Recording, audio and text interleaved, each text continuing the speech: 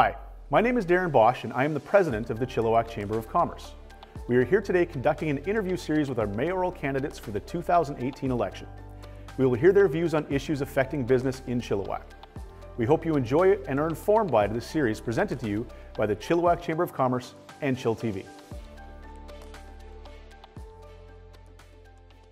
Question 2. As a candidate, what is your view on property taxes in Chilliwack? Do they need to increase, decrease, or stay the same, and why? I would like to see them, I don't think they should be increased, definitely not increased. Being the same, I can handle that as a property owner, you know, it's not that outrageously priced.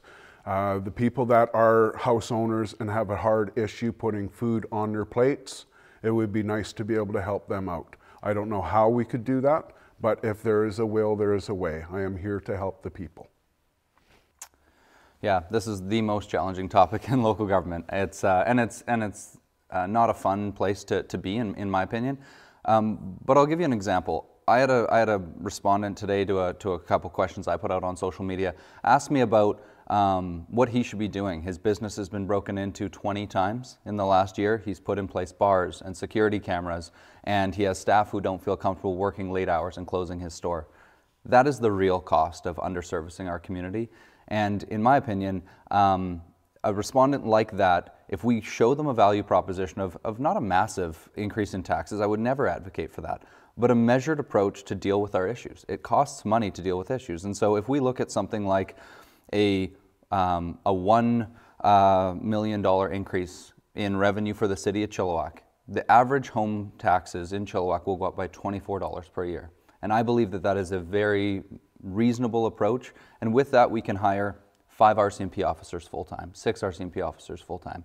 And those are the kinds of things that we need to show the community when we start talking about value. So I do believe that we need to see a small increase in our taxes over time in a way that's absorbable, but nothing dramatic. There are economic impacts to raising taxes too much, too soon.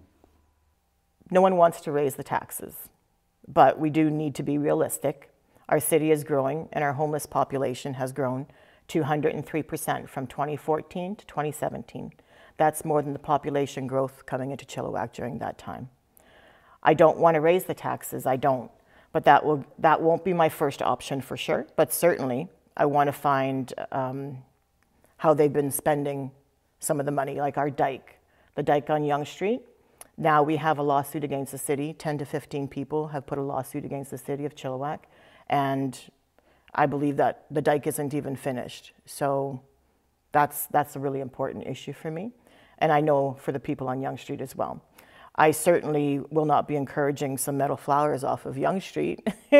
You know, I don't want to misspend tax money. So I think you have to be careful there. But I think I appreciate the art that's there on Evans Road, but I would have preferred to see that we're an unceded land of the Stolo Nation. I would have preferred to see something there, a piece for the Indigenous people, for sure. I would certainly like them to stay the same. I like our pay as we go.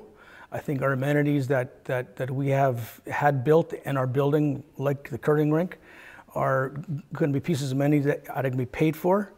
I think it is going to, the part about building the economy is on the business side, and that will increase our tax base. So no, I am a proponent of keeping our taxes low. So I've been privileged to be in City Hall on the day when people have to pay their property taxes. And I can tell you, I have never heard anyone say that they want higher property taxes. As a matter of fact, businesses pay 2.2 what a regular homeowner pays. So for them, higher taxes can actually torpedo their business. So I'm very careful about this. I'm a very strong advocate at the table to keep our taxes low.